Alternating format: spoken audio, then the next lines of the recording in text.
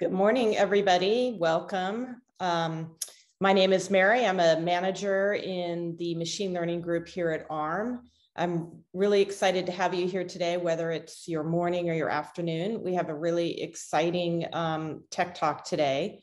Actually, all of them are exciting to me, but today we have Plumerai, and I'm really looking forward to listening to what they have to say. They have the fastest inference engine for Arm Cortex-M. So how fast is this and how did they do it, which is what we're going to learn today. So let's get going. Just want to take care of a few housekeeping items. Cedric, if you could go to the next slide, please.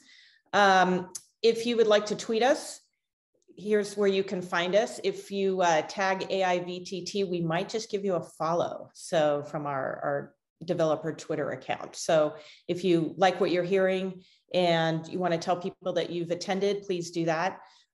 You can also find this video on our YouTube channel, which will be posting right after this, and you can watch this on demand. And we also have some upcoming tech talks that I can tell you about really quickly. This is the link where you go sign up for them. Cedric, if we go to the next slide. This is what's coming up. So the next tech talk on the 22nd is from Sama. It's about data labeling. And as we all know, you can't do machine learning very well without really good data and accurate data. So this is a really great company, one of our only data labeling companies in the partner program right now. So this should be really informative. And then on April 5th, we have a Majimob coming to talk to us about quantization of LSTM layers by a heuristic approach. Super technical sounding by the title. I would attend just for this. So please tell all your science and computer science minded ML friends to tune into this one. It's going to be good. And then in May, we have Kikso, who's a longtime partner of ours. They've done a couple of these tech talks. And they're going to come tell you about what they've done with our ARM virtual hardware, which we announced back in October at our Tech Dev Summit. So that is what's coming up. So please go register for those. You don't want to miss out. And let's get going. Next slide. This is, I'd like to introduce Cedric from Plumerai. He's one of their top software engineers. And you can see that he has got a lot of credentials doing his master's and PhD in Eindhoven University. He mostly has worked on optimizing GPU and CPU code for various companies. And he spent about 4 years doing deep learning for autonomous driving at TomTom, which is super cool.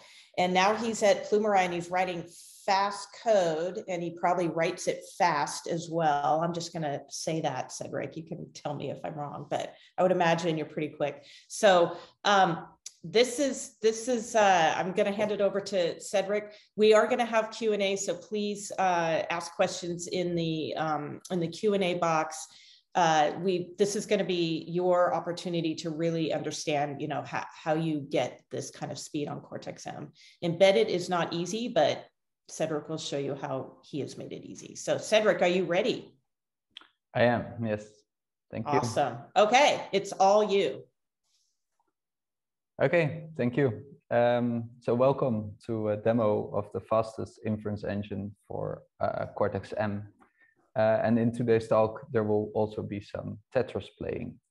My name is Cedric Nuchtere and I'm with Plumerai. And the work I'm presenting here today is not just my own, but also done by my colleagues. So first, a little bit of an introduction to the company. Plumerai's goal is to run complex computer vision tasks on tiny devices in an efficient way. And the example application that you see here, on itself, the results might be quite impressive. But what's even more impressive is that these things actually run on small devices, such as microcontrollers, which are very resource constrained. We work on various kind of applications at Plumerai, and an example of this is person presence detection, which is a task where you have to decide whether there's a person or no person in the view. And an example application of this would be a smart doorbell, where you would get a notification if there's someone close to your front door. And as you can see, this runs on Cortex-M4, M7, or even larger Cortex-A devices. And it does this with quite low latency and good RAM usage and binary size. But we also work on more complex applications, as I just showed you in the previous slide. This person detection, where you actually have to draw a bounding box around the person. And examples of this could be a smart office, where you want to do people counting or control the heating or air conditioning of a building, depending on who is where. And this is a little bit more heavy application, but still runs very efficiently on, for example, Cortex-M7. Now, we get to this efficiency partly by using binarized neural networks, or BNNs for short. So typically when you train your neural networks, you will train them with 32-bit floating point. But when you deploy them, especially for small devices such as microcontrollers and mobile phones, you will go to 8-bit integer. But you can actually go even beyond that and go to 4-bit, 2-bit, or what we do at Plumerai, go to 1-bit, both for activations and weights. And if you do that, then your convolutions become quite interesting, because so convolutions are the main computational bottlenecks of a lot of these networks. But a normal multiplication in 1-bit suddenly becomes an XNOR operation that you can run efficiently on these kind of hardware. And similarly, the summation becomes a pop count, which can also be done quite efficiently. But it's not that easy, because training these networks is quite complicated. And we had a few presentations before where we explained this in more depth. And we did a lot of research about this at the company. And some of it is actually available open source in the form of the Lark ecosystem. So if you're interested in BNNs, you should check that out. But that's not the topic for today's talk. So let me give a little bit of background how we got to this point where I want to talk about the inference engine. So we discovered that we actually need to cover the entire stack if we want to get this high efficiency on these small devices. So we have our own data pipeline with our own training data collected and managed properly, training algorithms, BNN models, an inference stack to deploy it on devices. But we even also make our own IP, our own hardware blocks. But that is also not the topic for today's talk. But these BNN models, when you look closely at them, they don't just contain binarized layers. So there's also more traditional layers that are int8, so 8-bit integer quantized. And we want to be fast for all those kind of layers. So our inference stack needs to be fast and memory efficient, not just for these binarized layers, but also for the normal conventional int8 layers. And by optimizing also for those, it turned out that we actually have the world's fastest deep learning inference software for Cortex-M. Right, so that's the topic for today's talk, and this is not about those binarized neural networks, but just about normal 8-bit integer networks. So let's look at a quick overview of today's talk. I will first answer the question, what is an inference engine, in a bit more detail, so we're all on the same page. Then I will look at this table that we published a couple months ago and go in depth into these numbers and show other numbers to answer the question, are we really that efficient? Then I will also give a live demo of our recently launched public benchmarking service where you can try out your own models. And lastly, I will go into quite some technical detail of what we did to become so efficient. And this is also where the Tetris playing comes in. So what is an inference engine? So if you look, take one step back and look at the full machine learning flow, you typically start with training, with designing a neural network architecture, or you take one from elsewhere, you train it on your own data, and you iterate a couple of times. And at some point you're satisfied with accuracy and you want to deploy this in production. And that is when you want to run inference. And inference means running just a forward pass of your neural network. And in the context of tiny and efficient devices, you will typically do this in 8-bit integer quantized. So both the weights and activations will be represented by 8-bit integers. And you do this on a small device, for example, on a microcontroller. And when you run this on the microcontroller, you would hope that that microcontroller runs efficient and optimized code. And that is where this inference engine comes in. So the inference engine is the software that runs on the microcontroller at inference time during the deployment of your code. So it has nothing to do with training. So to go one step deeper, let's look at an example inference engine. And I identified 3 main tasks that an inference engine should do. So on the left, you see an example model architecture, model graph with a couple of layers that need to be executed. And the first task of the inference engine is actually to execute those layers in the correct order. And TensorFlow Lite for microcontrollers is such an example inference engine targeted for Cortex-M that does this. And internally, that is called the model interpreter.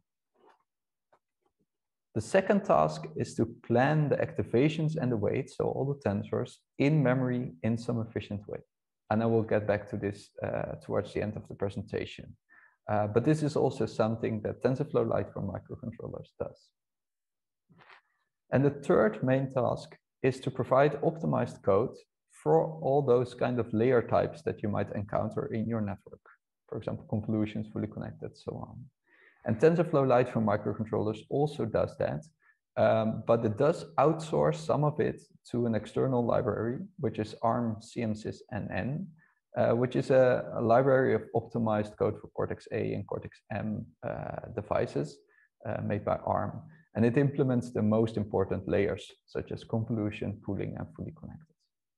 So together, this forms the inference engine. So let's go to back to these numbers that we presented in a blog post earlier. So here's the table. And if you look closely, you can see that we tested this on MobileNet v2, which is a quite important neural network architecture that is quite widely used for these kind of low power devices. And if you look at the table, you can see TensorFlow Lite for microcontrollers there, and this is an open source framework that I believe most of you are using today. And if you look then at the results for our inference engine, you can see that it's quite a lot faster and uses almost half the amount of RAM. So this is quite significant. But also if you compare it to some of the other inference engines that we could find out there, this is still a very significant step. And I want to stress here that we don't do any tricks here, right? So this is not about binarized neural networks or something like that. This is normal int8 precision networks. There's no pruning here. The accuracy really remains the same for all these different inference engines in this table. Now you might say, well, they chose one network and they might tune for that network and they're very good just for MobileNet v2. So to answer that question, I went online and searched for as many neural network architectures that I could find that are publicly available and ran them all through our inference engine. So I ended up with this whole list of models from various places, mostly like kind of model zoos, TF Hub, these kind of places. There's the Arm ML zoo that provided a lot of models. And I took all the models that are int8 quantized and are targeted for Cortex-M and Cortex-A devices. And we run all these models on some example microcontrollers and reported latency and RAM usage, both for our inference engine and for TensorFlow Lite for microcontrollers for comparison. And here are the results. So on the x-axis here, you see all those models that I collected from the internet. And then on the top graph, you see speed up. And this is compared to TensorFlow Lite for microcontrollers. In the bottom graph, you see the RAM reduction factor. So anything above this orange 1.x line means that our inference engine performs better in that metric compared to TensorFlow Lite for microcontrollers. And these differences are not small. They're not like a few percent, but they can be like 50% or even a factor 2 faster or less RAM. So this is very, very significant. So this is for Cortex-M4. I have a similar graph here for Cortex-M7. Results are roughly the same, but of course they do change a little bit. So on average, we get 53% speed up and 45% RAM reduction factor. Now, again, I have to stress this, that accuracy remains the same, right? The only thing that changes here are the speed and the memory requirements, but the results of the network are still exactly the same. Now, there are a few models here in the bottom left corner where actually we do a little bit worse in terms of RAM usage. And one might wonder why this is the case. So we took a closer look at those models. And it turns out, first of all, those are very small models with just 4 or 5 layers. And for most of them, actually, it's just 1 or 2 layers that dominate the full execution time. So they are a bit of niche models and might not be that representative.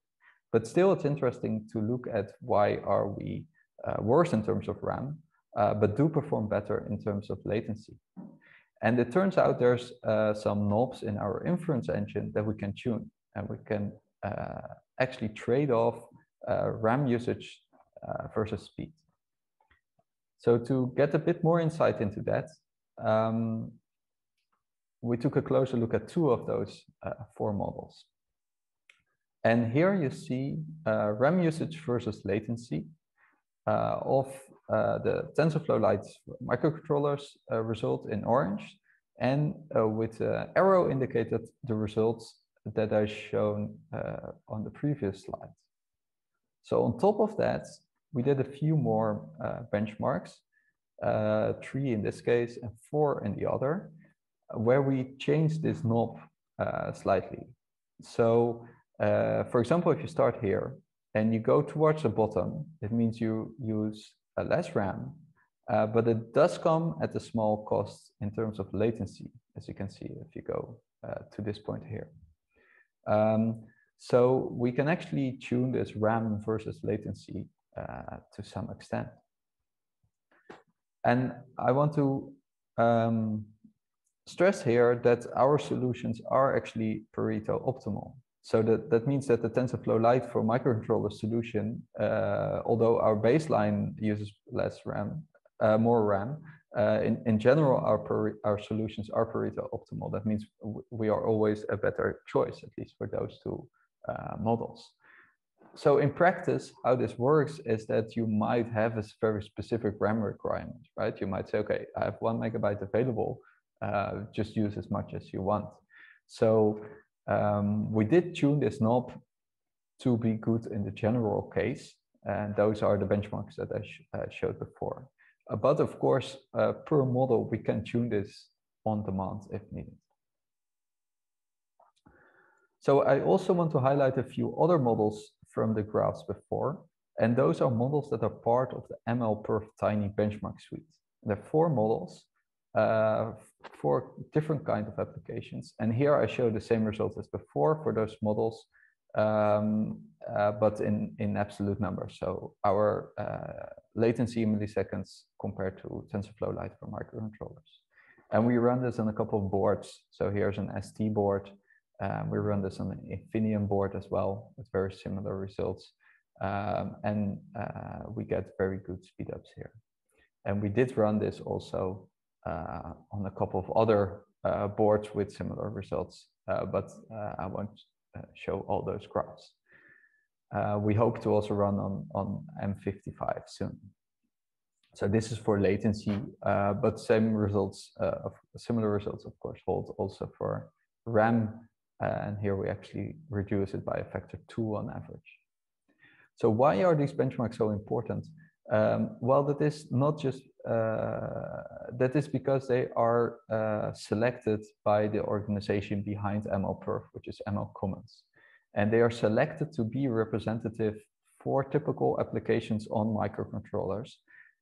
And they are actual real applications that someone might run. And what's more, there's the option to submit your own results to this MLPerf Tiny Benchmark Suite. And that's what we did not so long ago.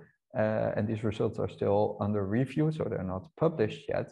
But we did submit to the latest version of MLPerf. And what this means is that actually we had to measure using the MLPerf standard way of measuring latency, right? So that does mean that these latency numbers are properly measured in some standard way. But maybe more importantly, it also means that we had to measure accuracy. So how good does the model actually perform on a full validation or test set for those specific applications on the actual device? And that just reinforces the statement that I mentioned earlier, that it's just latency and RAM that changed. Accuracy remains exactly the same. Okay, but you saw before in the benchmarks that latency in RAM is not always the same, or the speed up is not always the same. It depends a lot on your model. So we came up with this idea, why not let other people submit their model to us so we can show you exactly what it means for your own model. So that's how we came up with this public benchmarking service. And the way it works is that there's a website where you can upload your own TF Lite model. And actually any model that runs with TensorFlow Lite for microcontrollers will be supported by our public benchmarking service and also by our Inference Engine. And after you submit it, it will run on some microcontrollers in our lab. And it will run with our Inference Engine, but also with TensorFlow Lite for microcontrollers, just for reference. And then a few minutes later, you will get back an email with the results in terms of latency and RAM for two different devices, an M4 and an M7 device. And these are just example boards, right? Our Inference Engine runs with different boards from all kinds of different vendors. So why not try it out right now? I promised a live demo. So let's go to plumerai.com/benchmark. There we go, there's our website. And we can choose a TF Lite file here.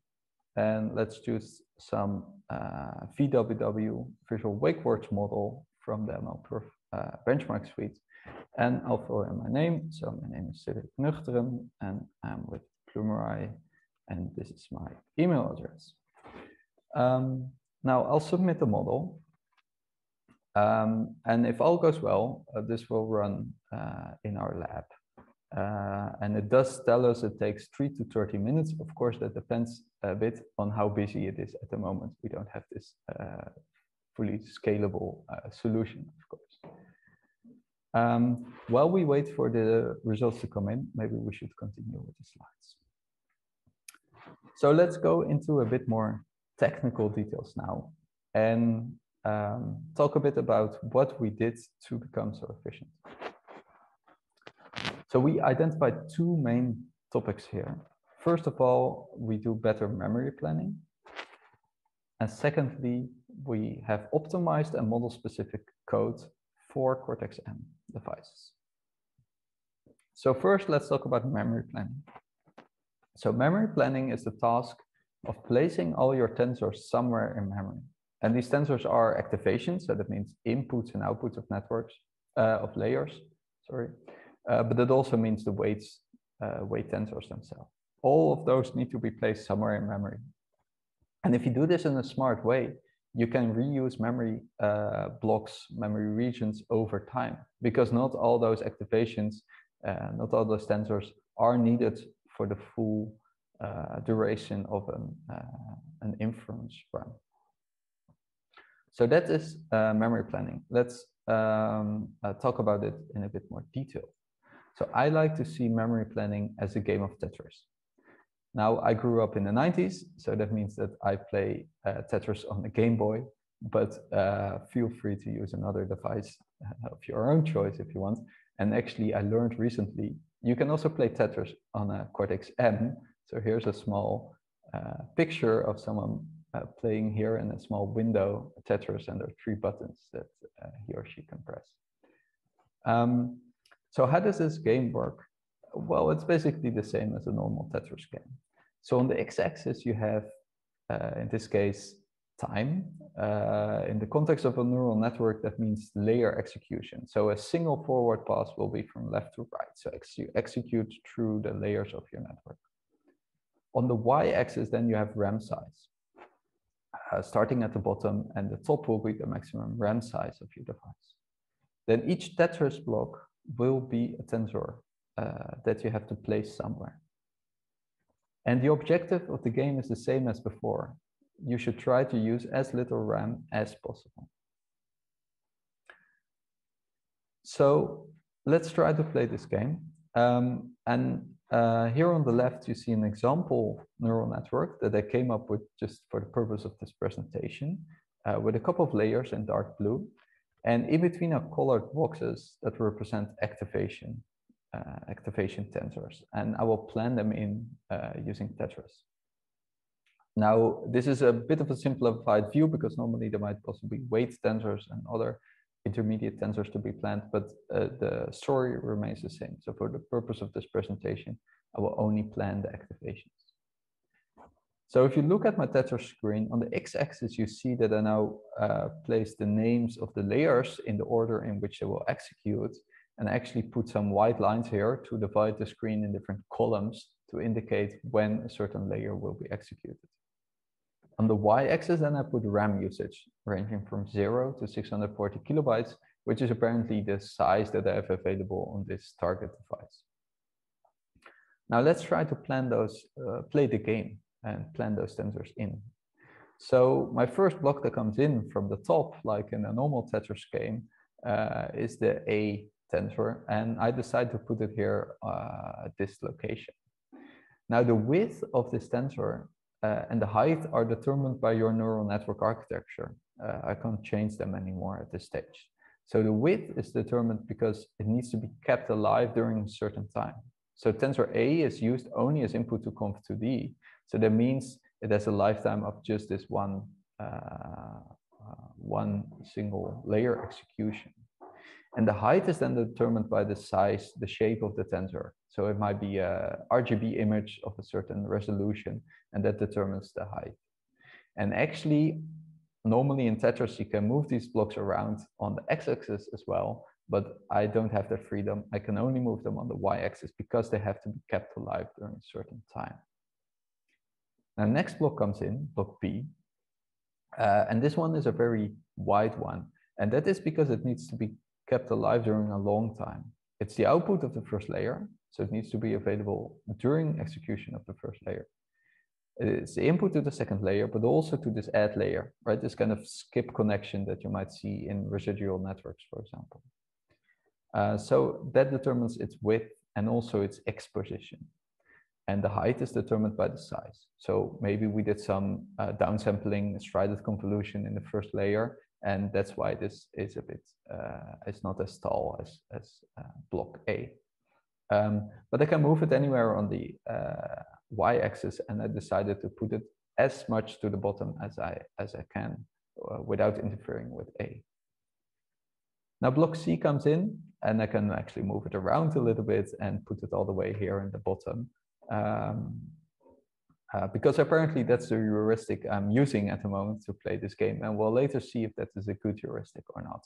I put them as much as I can to the bottom. And again, the width I can't change, and the X location I can't change. It's determined by the neural network architecture. Now, next block that comes in is block E, not block D, because the order in which these blocks come in is actually determined by the memory planning. So I can control that. And apparently I decided it's a good thing to put block E in. We'll see later if that's actually true. So put block E in. Then I'm putting block D in. It doesn't fit anymore in this space because it's quite high. So I have to put it all the way there on the top of B. Then F comes in, fits there nicely, and then G. And G is again a very large one, although it still only exists for the output layer. But it's too much. It doesn't fit in my Tetris screen. which means it's game over. I can't run this neural network on this device. That's a bit unfortunate, because if I would have played the game of Tetris a bit better, maybe I could have fit this in. So let's clear the screen and make another attempt. So in this attempt, I'll use the same heuristic as before, put all the blocks as much as possible to the bottom, but the order in which they come in is different. And remember, I can choose this order because I'm writing the memory planning. So let's say block B comes in, put it all the way to the bottom. Same for F, put it there nicely. A all the way to the bottom. C, there's a small gap, but so be it. Then block G, D, and E come in. And that's actually everything. So now my memory requirement is only 500 kilobytes, and it does fit. So I can actually run this neural network on this microcontroller. Now remember, I didn't change the sizes nor the Y X positions of these tensors. I just changed the Y position and basically the order in which they come in. Now this game of Tetris, or at least the game of memory planning for a neural network, turns out to be an NP-hard problem. So it is not possible to find an optimal solution here for the general case. But what we can do is try to become, to be quite smart in terms of what we do in terms of heuristics and in terms of the order in which these blocks come in. Now you might imagine that some of those heuristics work better for certain networks, others for others. So it is not that trivial to find, to make a good memory planner. But we did do quite well and did do quite a bit better than TensorFlow Lite for microcontrollers. Now there's one extra trick that we did in the game of Tetris, and that is what we call lower granularity planning. So in the beginning, I divided the screen in 6 columns, but you can divide further. So let's take the first add layer and put another white line there in the middle. So we divide the add operation in sort of 2 parts, add the first half and add the second half. And this add operation is an operation where you add 2 tensors, D and B, and you add them element-wise to produce element-wise results in E. So actually during the first half of your add operation, you don't need the full output E to be allocated. And during the second half of your add operation, you don't need the full input D anymore because you've already consumed it. So if we look at tensor D here, we can actually change it like this. We can make a small, take a small bit out of it because during the second half, we only need the second half of tensor D. And the same holds for tensor E, which is the output tensor in this case. We can remove part of the allocation for the input during the first half of the execution of add. So if we do that, it actually becomes shaped like this, and it nicely fits in together. Now this again changes our memory requirement and gives us even better results. Now you can imagine that maybe for a element-wise operation like an add layer, this is relatively easy to do, but for convolution, the memory access patterns are a bit more complicated, so it's not always possible or not that easy to do these kind of optimizations. But in summary, those are the 2 main contributions for our inference engine in terms of memory planning. We get lower RAM usage by smarter tensor placement and lower granularity planning. And I need to say here that these RAM numbers throughout the whole presentations, we try to be as fair as possible. So all the memory allocation is static in our inference engine, and most of it is done by the memory planning, including all those temporary buffers and so on. And we report the full RAM numbers. Now, the second topic is optimized code for speed. So there are 2 parts to this. First of all, the code itself is optimized.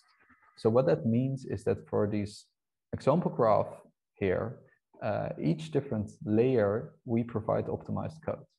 So for example, for conv2d, which is one of the most important parts, we use this im2col and gem approach, which is a well-known technique. So image to column and generalized matrix multiplication to optimize conv2d.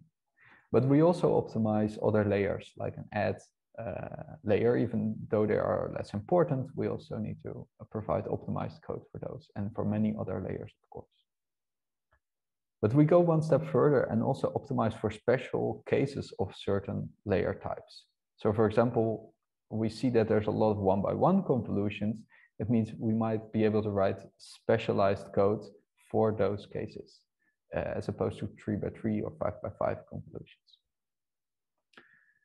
And I mentioned the word optimized code a lot in this particular slide. So let me try to give you a few hints of what that means. So here are some example code optimizations that we do. So we do have handwritten assembly in our inference engine if really needed. So if the compiler doesn't do what we want it to do, we have handwritten assembly. And we do specialize a lot for Cortex-M4 and M7 and other Cortex-M or Cortex-A platforms. So we really look at the instruction manual, see what kind of operations are available. Is it possible to add an extra free shift here for this operation? Or how many cycles does it take? What's the throughput of each instruction? We also look at registers a lot because they are quite, there are not that many of them on these devices. So we really have to take those into account when we optimize code. But we also do things like C++ template-based loop unrolling for better speed, or we might do things, some pre-processing steps, for example, to reorder the weights in memory, such that later when you run inference, the memory access patterns get better. So that is one part of how we got better speed. But there's also the part of model-specific code. And let me try to explain that on this slide. So on the left, you first see the model agnostic approach. And this is what TensorFlow Lite for microcontrollers does. So you'll have a model interpreter and you have some optimized code and you compile that together into a binary. And that together with some model data is running on device. And the advantage of this is that you can easily swap your model data out for other model data. And then you can reuse the same interpreter and same optimized code. But in reality, most people anyway recompile the whole thing to another binary if they change the model. So that advantage, I don't think in practice is that important. So in the model-specific approach, instead, you don't have this interpreter anymore. You just have your model data, your specification of the model and the weights and so on. And you have your optimized code and you compile that together and run that on your device. And an example inference engine that does this is MicroTVM, but also Plumerai's Inference Engine does this. And I'll try to explain in the next slide what this means in practice and why this is this can be better in certain cases. So here is an example of some C++ code on the left and some compiled assembly on the right. And you don't have to understand the details here, but I try to keep it as simple as possible. So here I wrote a small for loop where we multiply some elements in a source array and we store them in some destination array. And if you look color-coded, you can see that the compiled assembly in yellow shows there's a load instruction, there's a shift, which implements a multiplication, and a store operation. And then in green, you can see there's a loop here, a loop label, a compare instruction, and a branch. And this is this loop implementing this loop over num channels. And this code looks reasonably nice, but you can do better. So if you take the same code now, but you just change num channels and you just type 3, then the compiler will generate completely different code. It now knows there's 3 of them, so it will generate only loads, stores, and shifts. There's no need for this branch and compare instruction anymore. And in this case, actually, the binary size is even smaller than the other one, although in reality, that's not always the case, of course. So in this model-specific approach, if you do it right, then you can tell the compiler what num channels is, or some other parameters, of course. This is just a toy example. And it can generate this, if it wants to, generates this optimized, in this case, unrolled code with just the operations that you're interested in. And that is a bit the benefit of the model-specific approach. So in summary, for better speed, we do two things. We have this optimized code for Cortex-M, but we also use this model-specific code generation technique. And that's what gives us this good speed compared to other inference engines. Okay, I see I got a new email. Let's see if that's the case. Yes, there we go. And there's a new email from our public benchmark service. And it did run on two microcontrollers, and it does show that our inference engine gives better latency and lower RAM usage for this particular model. So that's good. Let's go back to the presentation. And actually, I've reached my conclusion of this talk now. So let me recap what we saw today. So we saw the world's fastest inference engine for Cortex-M. We looked a bit at those numbers in more detail. I showed a lot more numbers to really back this up, that it's not just for one specific model. And you can actually try it out yourself if you want to. And I also try to explain why this is the case, right? So the better memory planning and the more optimized code that we provide. And at Plumerai, we do a lot more than just this. This int8 inference engine that I presented today is just one of the things that we do, right? We also do these binarized neural networks, and we work on these other, on full applications such as person presence detection and person detection. And we make our own IP core, for example, targeting FPGAs from Lattice and Phoenix. And we do actually cover this whole stack to really get efficient machine learning, efficient deep learning onto microcontrollers. So I want to leave you with this slide about our public benchmarking service. I would really try to encourage you to try it out yourself with your own models. If you have any questions, then do contact us at hello@plumerai.com, or of course you can ask any questions right now. Thank you. Awesome. Thank you so much, Cedric. I've not ever seen Tetris used to, visually communicate sort of how the memory planning. That's really well done. Also, I want one of those tiny Cortex-M4 Tetris games with the 3 buttons. You have to tell me how I get my hands on one of those. We do have questions, and yeah, I think we have just enough time till we hit the top of the hour to get through all of these. Thanks so much, everybody, for posting your questions. So let's get to it. Have you used ML models with LSTM or GRU in your tests? So that's a good question about LSTMs. So they, as long as they work with TensorFlow Lite for microcontrollers, they do work also with our inference engine. I think there are 2 or 3 of them in this list. So later, if you have a chance to look at the slides, I think we benchmarked some there as well. Yeah. Yeah, we'll be making these slides available for download when we post the videos. So if some of the data was a little hard to see on the screen, you'll be able to get the full deck and study it at your leisure. Let's see, let's get to some more questions. Mazam has asked a few questions here. What about parallelism? Is that supported? And can we select different devices for running the models on Plumerai AI model portal? So let's go the first one about parallelism. So in terms of parallelism for Cortex-M, actually we don't do anything there. I don't think we've tested with multi-core Cortex-M devices yet. For Cortex-A, we also run inference of our models, and there we do multi-threading. Yes. Cool. And then in terms of selecting your own microcontrollers in the public benchmarking service, that is not possible. But if you are interested in a particular device, we can try to attach it there, right? Our lab doesn't have hundreds of microcontrollers attached, of course, but if you're interested in one of them, do ask us, and we can either attach it or we can run it for you just by hand. Cool.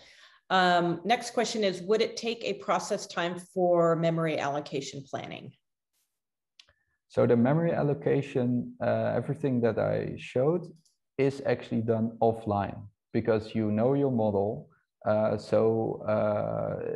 no need to do this at runtime. So in TensorFlow Lite for microcontrollers, this is done indeed at runtime, but we do this offline. It's done once, it doesn't cost any time on a microcontroller. Great, that's excellent. AJ is asking, have you tried or planning to target VHDL for running models on FPGAs? So that's a question a bit outside the scope of this talk, but indeed in one of the last slides, I said that we also work, so we design our own HDL code that where we mainly target FPGAs indeed. So that's also a possibility. So I guess AJ, contact them directly if you want further information on that. You can reach them at hello@plumerai.com.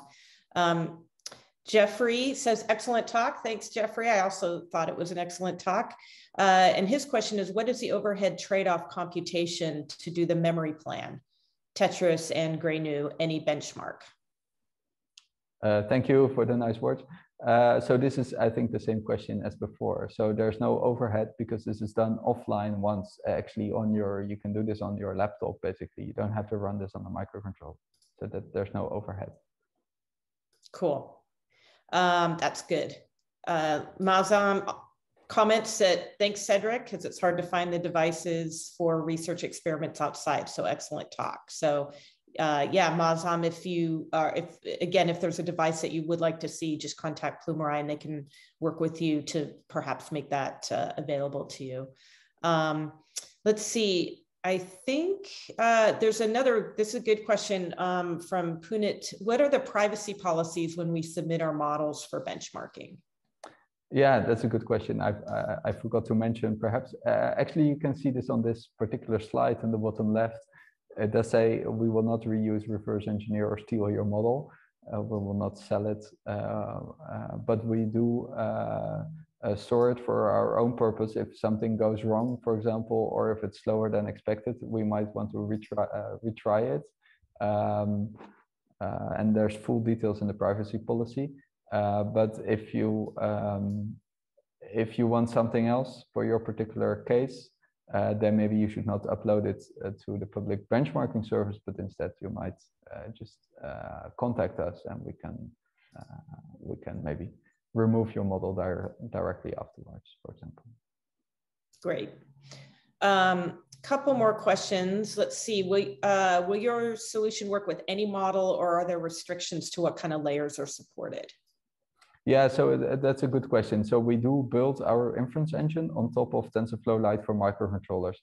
So we do provide optimized code for a lot of layers, and some of our techniques like the memory planning and the model agnostic approach work for a lot of layers also that we might not provide optimized code for. But for any other models, any other layers, sorry, we fall back to TensorFlow Lite for microcontrollers. So if there's something very exotic that has just been released in the latest TensorFlow Lite, then it is already supported by our inference engine. Great. And then will your inference engine also give similar speedups on Cortex-M 55, which is the newest IP that's just coming out from ARM? Yeah, that's a good question. I'm very excited to start working on the M55. So I'm quite convinced it will, because some of the techniques that we use are very generic, like the model-specific approach, the memory planning, and so on. But of course, we need to look at the optimized code for particular kernels, which might need some tweaking here and there to get good results, or yeah, even better results.